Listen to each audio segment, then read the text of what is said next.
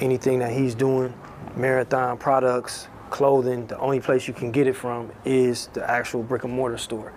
That's what he was, you know, pressing for the longest, and you know, and that's what we following. That's the blueprint. I think even for when we was first getting going, you know, people trying to get wholesale and us trying to go wide and have it on different, he like, nah. Like, don't do that. Just keep it tight. Brick and mortar, they gotta go to the online or they gotta come to the marathon store. And so, you know, I didn't fully understand it at first, but little by little, I start seeing the genius in that, and that's why for me it's important just to, you know, stick to the script. And Hussle was visionary. Like, he wanted to eventually have 10 marathon stores. His goal was to have, he like, man, when I drop a project, I want to put out 100,000. I want to send 100,000 to each of my stores, strategically located. He said, I'm shipping $1 million every time, first day. And so we was just looking like, okay, you know.